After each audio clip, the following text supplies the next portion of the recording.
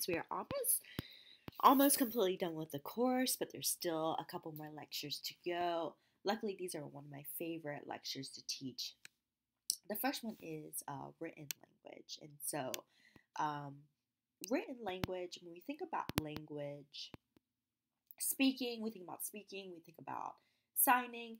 Written language is something that we probably think of last. And in the scheme of how language was created, the origins of language, written language was something that probably arose last as well. So, for example, if you had 24 hours on the clock, written language would probably clock in at like 11:15 p.m. And so, and this makes sense when you talk about, the benefits of written language and the utility of written language is that we have something to show future generations, and so it has to be a language that is fully developed, right? I really liked your discussion about pigeons and creoles and whether or not they're full fledged. For someone to have a written language, it has to have some sort of sustained, it has to have some sort of power authority behind it. And so there's a lot of things that come on, like that go with the privilege of being a written language. And so I first want to start with this video. It's about the Voynich manuscript, the world's most mysterious book. So it's a short clip, but I hope that you can watch it and kind of figure out what is the mystery behind the Voynich manuscript.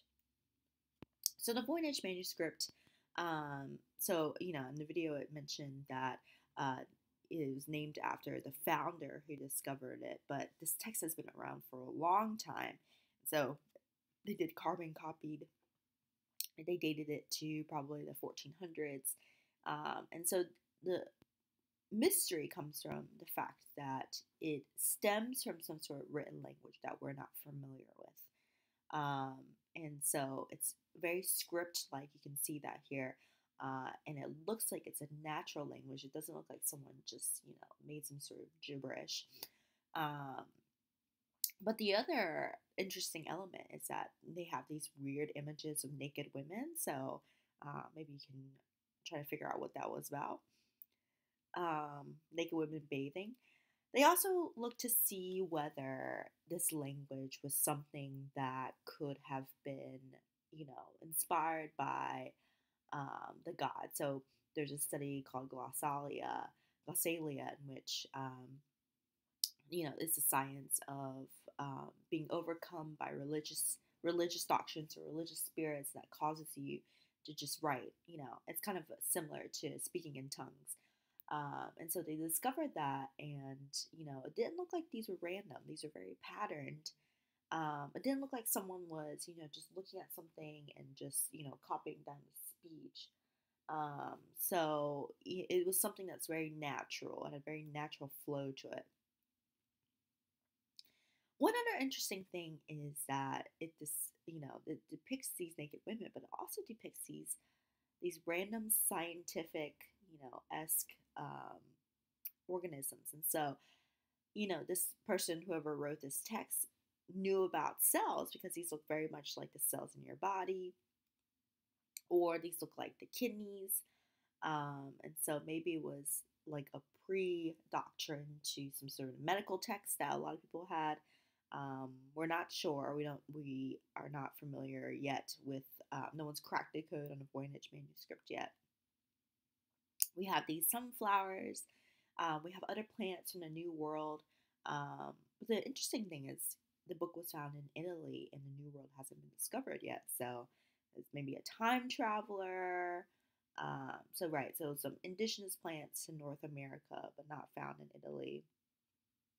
And it also had these constellations in which it depicted the stars. And so you could actually turn this around, and it would actually be the constellations and the map of the stars. But this is before telescopes were invented. So again, very, very, very mysterious. Are there any explanations? My guess is aliens. Or it could be just, a civilization that used this text and then the civilization died. Other people have posited that it looks very akin to Chinese, although they asked Chinese people and they were like, no, this doesn't look anything like Chinese at all. So we're still not really sure, what the Voynich manuscript is saying, or its secrets that it holds. But, language in the news, other types of written languages are also being discovered. So this is Nushu. It's a written language only for women, and it's based off of Chinese. So, if you know about the history of Chinese, people, they were not allowed to, women were not allowed to read or write. And so they kind of developed their own kind of written language that looks like a skinnier version of some of the kanji that's found in written Chinese. So very, very, very interesting. They're actually, when we talk about language revitalization, they're actually trying to revitalize Nushu and teach it not only to women but also to other to boys as well. So how do we decipher a language we know nothing about? And if you haven't seen the movie Arrival, I would recommend it, because, Amy Adams is an amazing, amazing actress, but also she plays a linguist, and she is trying to decipher the language of this alien race that comes to Earth. And so she's trying to figure out, okay, so what is it about their language patterns? What do we know about, their communication? What does it say about their culture? And so the movie is really, it says a lot about the Sapir-Whorf hypothesis, which a lot of linguists would look down upon because it's saying that, your language determines your culture. And so now people would probably say, well, it probably influences your culture. It probably doesn't determine your culture. Um, I think as far as when we're unfamiliar with a language, we start to look for patterns and we start to figure out, okay, so what are the types of reoccurring images that we see, and what does this say about like the history of the written language? And so when we talk about writing, writing is a symbolic representation of language through the use of signs. And so the earliest forms of writing were these hieroglyphics, in which you use signed, and the sign signified something. The signifier and the signed, if you read Saussure. So the difference between writing and speaking, there's a lot of differences. One is that writing is very different from spoken speech in that it's more conservative, and I don't mean like it's more Republican. I mean like when only certain types of writing forms are allowed to change, and for the most part, writing doesn't really change at all. So, for example, the types of essays, like the essay that you'll write for me, the type of writing, the academic writing that you'll be using is very much like the types of writing that they used, like 50 years ago, right? Whereas spoken speech, like no one speaks like, a 50s person anymore. So spoken speech has changed a lot, but writing is something that people keep very dear, and people try to police it a lot. So I think that that's why it's more conservative. As we talked about in past lectures, children can speak very naturally when they're exposed to the language, depending on whether you're a rationalist or empiricist. But, either it's natural or through exposure. But children don't need to be formally taught how to speak their first language. However, all children need to be taught how to write. Writing is something that we associate with literacy, and we think that writing is something that someone needs to sit you down and actively teach you what these words mean, what the alphabet is, how do they combine together to form words, etc., etc. It takes conscious effort and instruction, and so writing is something, as someone that teaches writing, it's very difficult, and it takes multiple revisions to kind of get it right. And really, even though people say that there's like an accepted norm, there's actually lots of different norms, and so. The thing with writing, like I said earlier in the lecture, is that it's relatively recent. So the types of writing styles that you see are very recent in the evolution of language. So The creation and development of the writing system is considered one of the greatest human achievements. What is the greatest benefit of writing? The greatest benefit is really the fact that we can look at these ancient texts and be able to read them. And so there's a form of knowledge that's inscripted there. If someone says something to me, I might, if I don't write it down, then it'll just be lost forever. But if I write it down, it can be carried on through generations. So, for example, we have this cuneiform writing from ancient Sumeria, and it says, "Bridegroom, let me caress you. My precious caress is more savory than honey. In the bedchamber, honey filled, let me enjoy your goodly beauty. Lion, let me caress you." And so, probably some of you are like, "Oh, that's really sweet," and then others are like, "This is awful." But the fact that we have this type of writing says a lot about the permanence of writing and the endurance of writing over time. And so we would say that's humans' greatest achievement, that we could talk to each other across generations. And writing is very ingenious in that we have certain diacritics, otherwise known as like punctuation.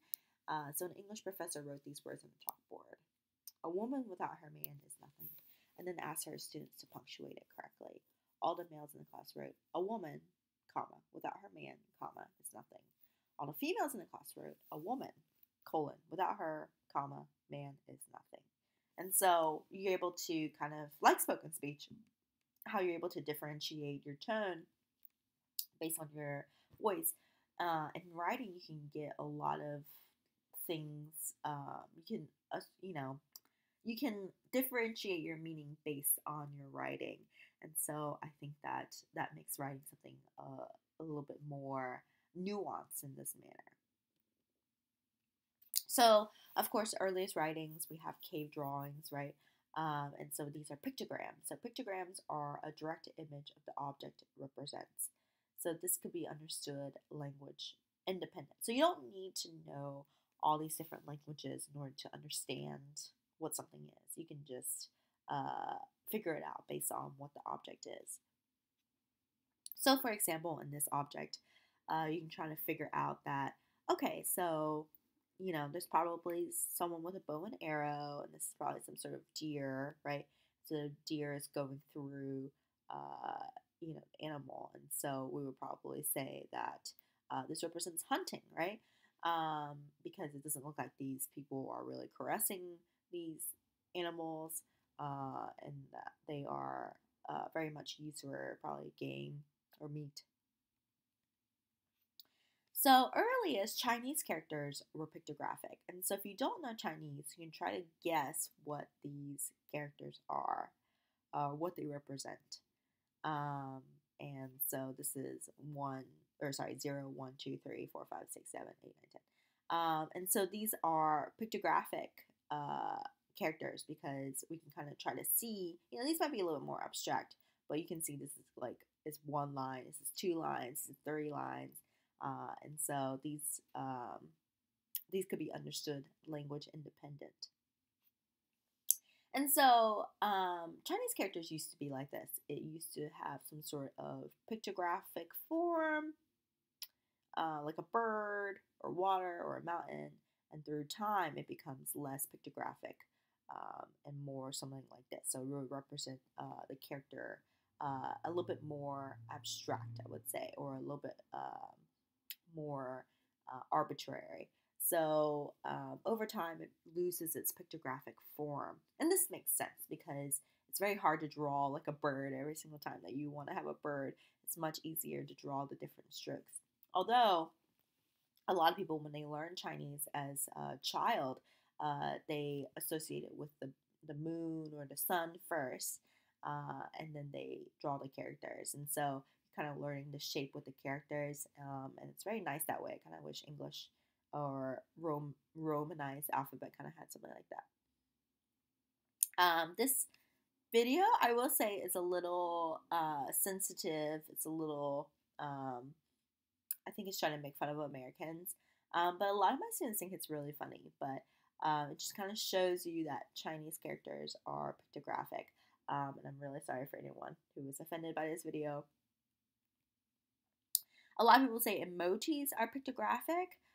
So for example, you have, a smiley face. Like that's something that people can understand. This is probably a hot dog, or this is probably a block of cheese, right? Um, but I will also counter, are emojis really pictographic? Could they be understood language dependent? Because upside down smiley face could have very different meanings. This one right here could mean that you're greedy, the green tongue, right? It could mean you are just feeling lucky, maybe you won the lottery. Um, and so some, yes, are pictographic, but others probably not so. So another type, a variant of a pictogram is an ideogram. So ideogram could represent the physical form, but can also be interpreted as a metonym. So beyond the simple recognition of the objects themselves. So for example, a sun could be a sun, right? Or it could also represent heat or warmth or, daytime. So it could be the sun itself, that's true, or it could represent more than the object. It could represent an idea. And so some ideograms still use archaic images to represent something more than itself. So for example, if you have an iPhone, you probably noticed this button right here, right? And so this button has what was like the telephone receiver, right? You picked it up and you hung up with it, right? And so this is very strange for future generations because they never had that kind of receiver. All they did was press a button. And so future generations might have trouble with this. The same thing for, old terms such as hang up, to hang up, or to dial, because you don't really do those things with an iPhone. You just press a button.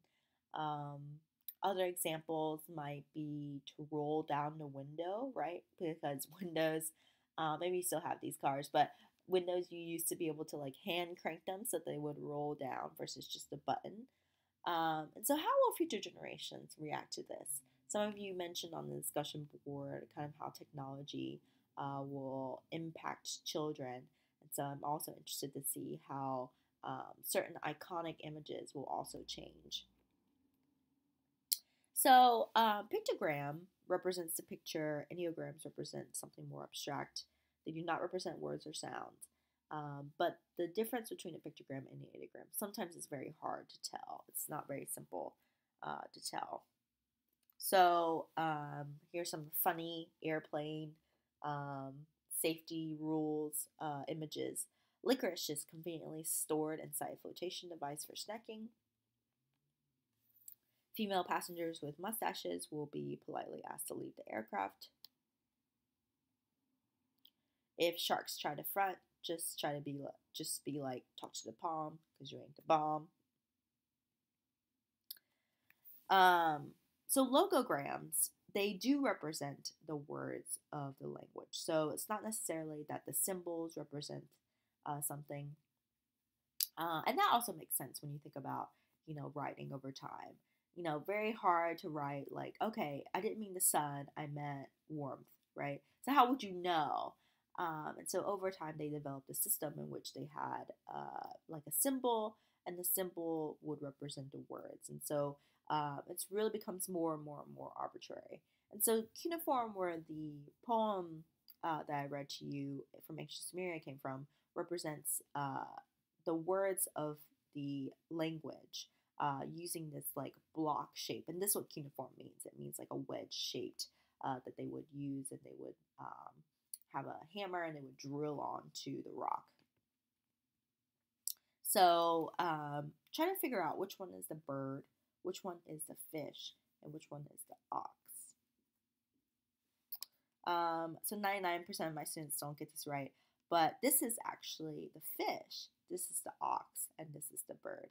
And so over time, these signs become arbitrary. You kind of have to like shift your head to the right. Whereas, this looks like a bird, this looks like an ox, this looks like a fish. But over time, you probably couldn't figure out what they meant. And so we have something called the rebus principle, in which they stand for the sounds that represents the word. By themselves, they don't represent any meaning. And so it's less about the signal itself, and it's more about the sound it makes. So, for example, could you guess what this word is or name is?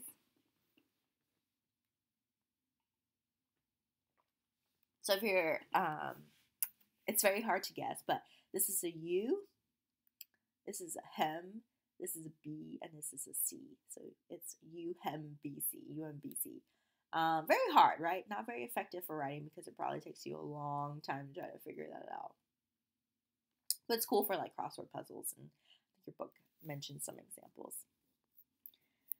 So over time we have what's called syllabic writing, in that we have a symbol that represents the sound. And so we said, okay, well, this is a more effective measure for writing because instead of having to memorize all these different characters, some people can just have different sounds, and they have different symbols related to those sounds. So if you are well adept at spoken speech, the written language is based off of that spoken speech. So, for example, what is this right here? How would you pronounce this? A lot of people would say barbecue, but it's actually not barbecue. It's BBQ, right? Literally, it's BBQ, but we associate with barbecue because we're associating the sounds with syllabic writing. So that's kind of an example of how we would think about syllabic writing. And there's syllabic writing in other forms. So, for example, this is examples from Cherokee, where there's certain symbols that represent sounds themselves, but don't represent the object or the abstract concepts. So the all words in Japanese can be phonologically represented in 100 syllables. Japanese, for those of you who are studying it, bless your heart, but they have 3 writing systems: the hiragana, the kanji, and the katakana. And so the hiragana is used for spoken symbols. The kanji is borrowed from the Chinese, and the katakana is the syllabary that they use. And I think that this system is very inclusive. And I'll give you some more examples. The hiragana, for those of you who are studying Japanese, you're able to read certain characters, right? So you're able to figure out, okay, this is how you pronounce certain things, right? Like a bear will be kuma, right? And so a lot of people, when they have hiragana, they can pronounce things, even if they don't know what it means. And so this is this helps a lot of foreigners learn the Japanese language. So just a review about the history of writing. Writing systems has emerged throughout time, and so it comes from different places. But it started out with pictograms. Those are those images that could represent the thing itself. And then over time, these symbols took place to represent the sound rather just the meaning. So here's another rebus principle for when I had tests, which was start now plus cow minus the C. So thanks to the rebus principle, we don't, have picture-based pictograms on writing. We could break through towards syllabic writing, and then we'll talk about alphabetic writing. So examples of katakana would be like Batman, Battleman, America, computer, Gojira, and Super Mario. I'm probably butchering these, but so katakana is used for a lot of foreign loan words, right? So Batman in Japanese, you really can't use two consonants together in the consonant cluster, so they like to break it up with vowels. And so anytime you have, a foreign loan word, they'll have a word in katakana to represent that. with Japanese too, I think that they're very inclusive, whereas I think Chinese tries to figure out ways that they could represent an English word in Chinese versus Japanese tries to incorporate the foreign words into their pronunciation. Like I said, syllabary Cherokee is a type of syllable, and so there's a Cherokee alphabet in which certain symbols represents the sound. Here's a very political cartoon about what's going on about Cherokee. Well, not about Cherokee, but about English as the national language. Development of the alphabet. So basically, we had this very abstract concept, and over time it became a little bit more arbitrary, and so these alphabetic writing was able to arose out of this. So with alphabetic writing, we have symbols that represent the sound or morpheme, and it's highly variable. So that means it's very, very, very arbitrary. It derives from a lot of the Greek alphabet, the Phoenician alphabet, to form English orthography. So the alphabetical system is based on the sounds that comprise morphemes, not the shapes, not the objects, not the syllables, but the sounds that make up the syllables and the morphemes. So how do we know this? The C has what sounds? A letter C could mean a K sound or could mean a S sound, right? Like cat or city, right? And so we have one form that represents very different phonemes and very different morphemes depending on how we use them in our words. So there's some alphabets that they call consonantal alphabets, which I think is a misnomer and is very Western based. But this is a system in which the reader is interpreting a vowel based on the grammatical context. And so this is, for example, Arabic would be considered a consonantal alphabet because we have, for example, if you have KTB, a person who could understand Arabic would say, oh, that means katab, which means to write. And so for the Arabic alphabet, you only need the consonants. You don't necessarily need the vowels per se because you have these little diacritics above and below the symbol. And Hebrew, for those of you who speak Hebrew or learned it in Jewish school, you probably understand that this is kind of similar in which there are different marks per se, these different diacritics that changes the sound of what the symbol would be. And so it's kind of like if you had only consonants and that these little marks would represent the vowels, and you could try to figure out how to sound these out. So if, like in relation to English, you can still read some of the words based on their consonants. So try reading this paragraph, even though, it kind of mixes up some of the consonants and some of the vowels. So you can probably understand some of it, right? But I would say that English, unlike the Semitic languages, its structure is dependent on vowels for reading and for writing. So if I say, I like to eat out, and I took out all the vowels, then you'd be left with LKTTT, which doesn't really make a sentence. And so we would say English is not a consonantal alphabet. So the discrepancies, when we talk about writing, we talk about the differences between writing and speaking. In that writing is very strange, right?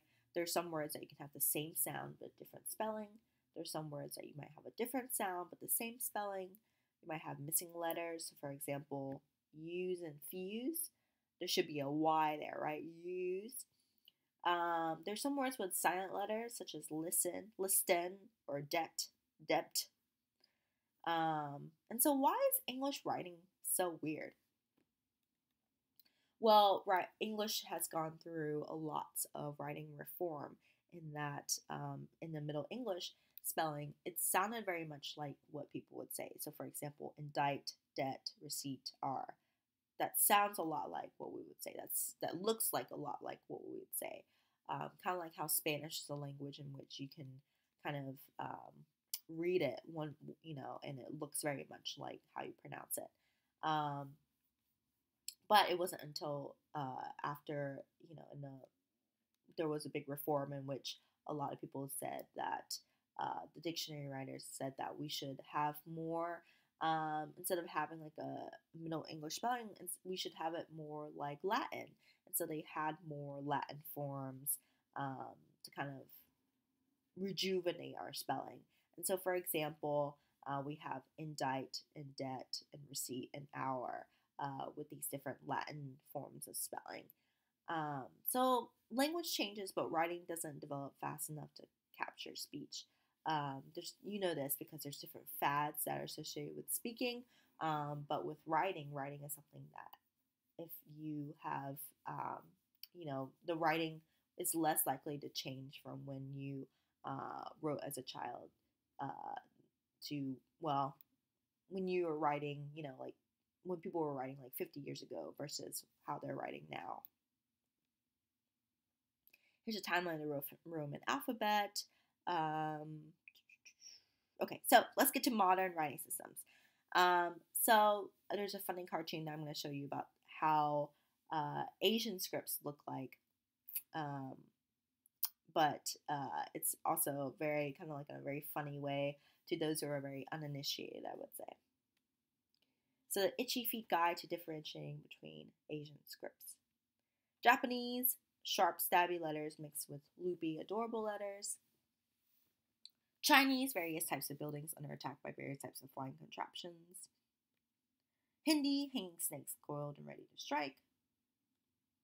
Korean, making fun of you. Vietnamese, Roman letters all dolled up with fancy hats. Thai, alien eyeball tentacle creatures. Mongolian, it's raining knives. Burmese, butts, just butts everywhere. And I actually have a Burmese friend on Facebook who writes in this language, and it's very nice to see. And I also really like it that Google Translate doesn't automatically translate it into English. So, beautiful language. So let's talk about Korean. And so for those of you who are learning Korean, maybe you can write about your experiences on the discussion board. So I had the chance to go to Korea this past summer, and one of the things that I noticed is that the Korean people are very, very, very proud of their language.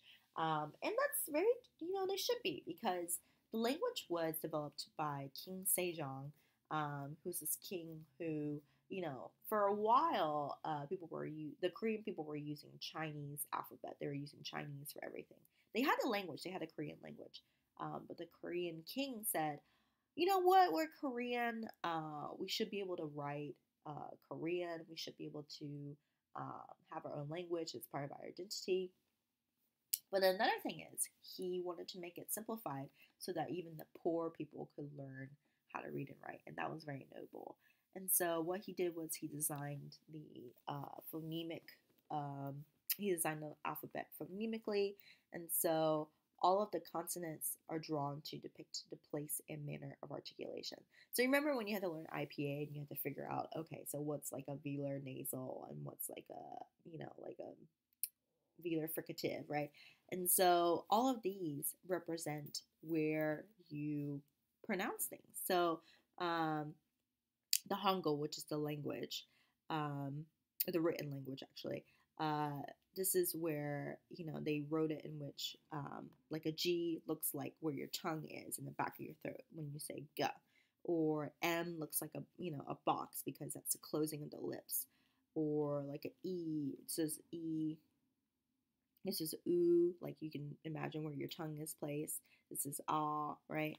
And so my students, tell me that Korean is a language that you can learn before lunch, because it's very, very, very easy to figure out what the alphabet is. It's just the grammar is very hard.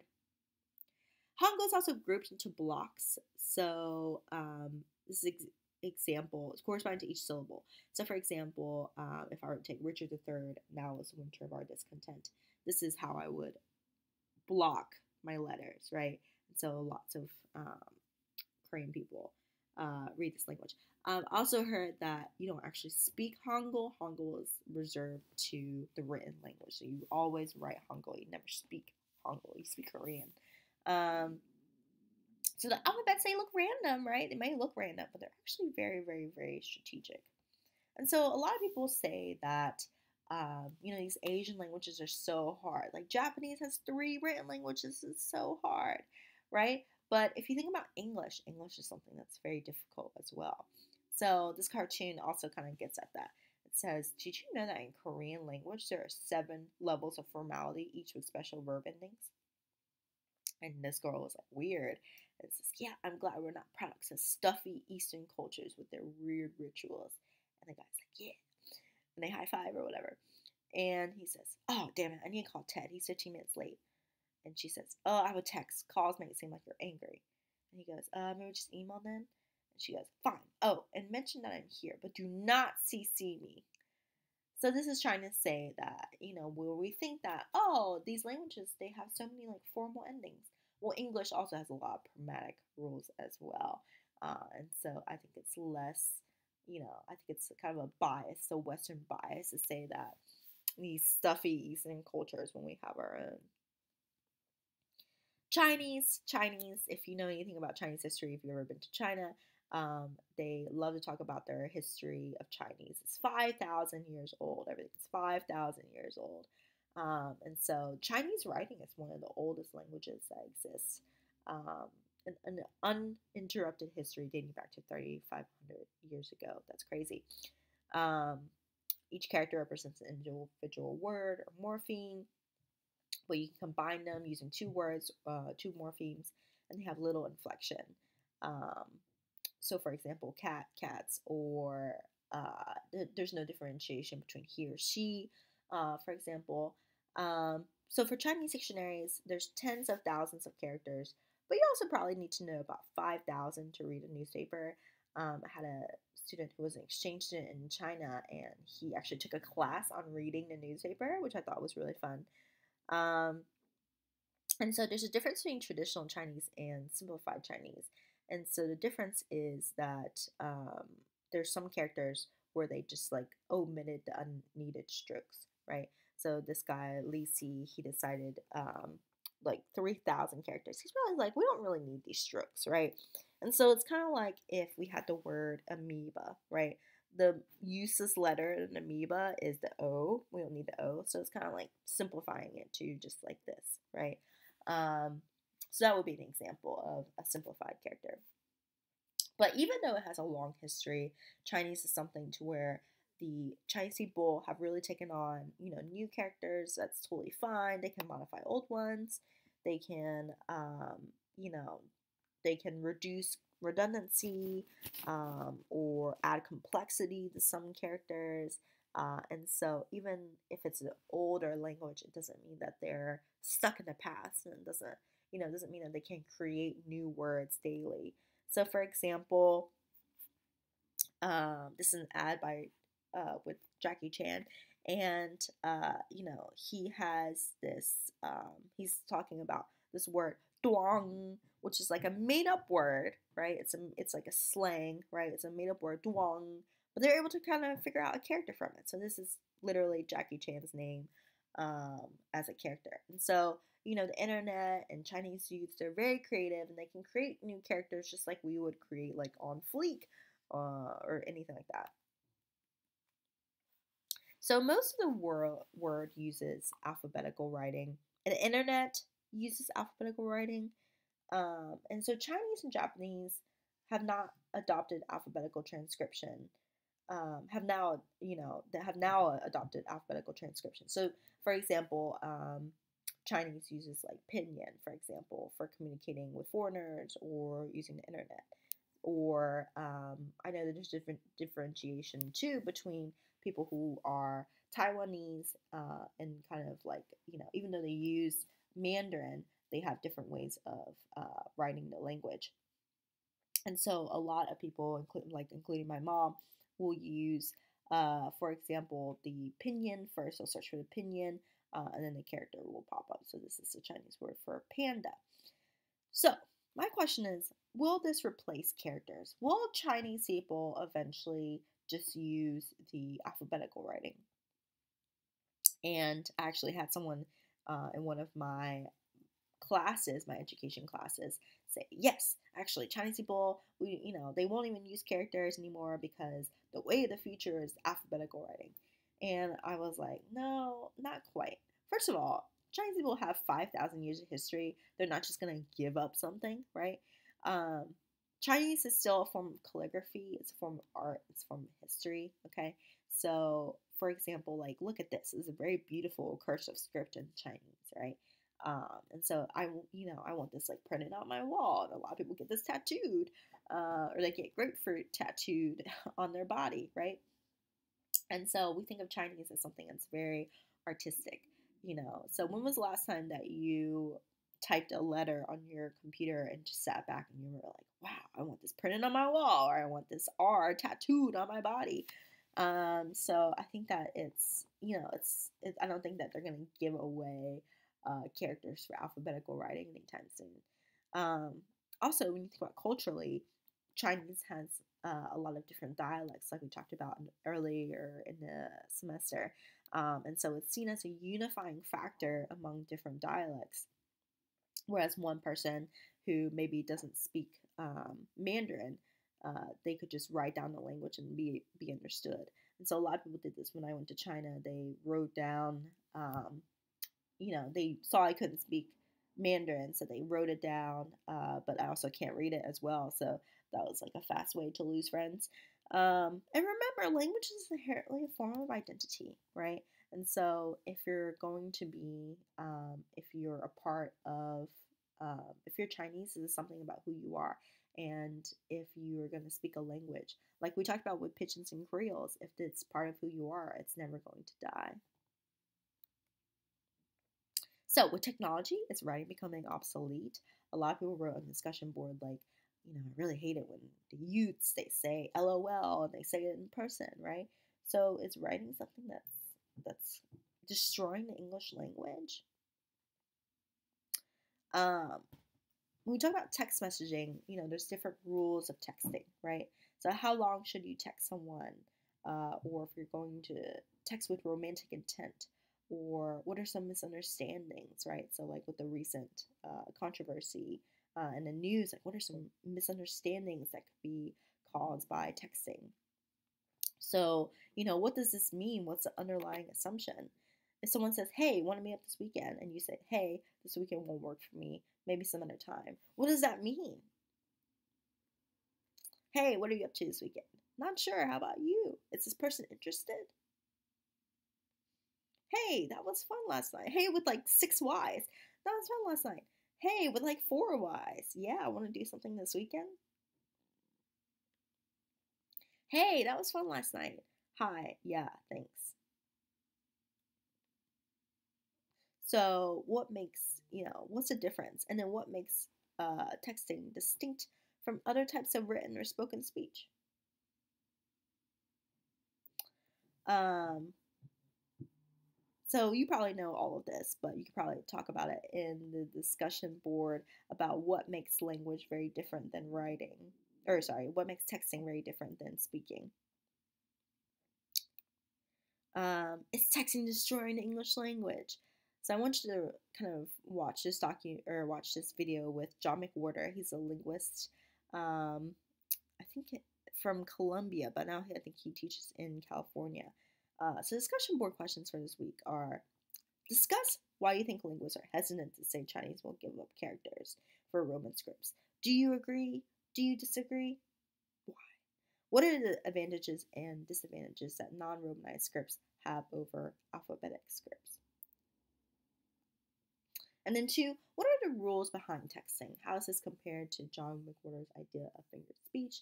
If you feel comfortable, share some of the texts you sent recently and discuss what were the underlying messages. I'm very interested this week to see what you have to say. You can ignore the rest of the PowerPoint about dyslexia, although if you want to look at it, you could.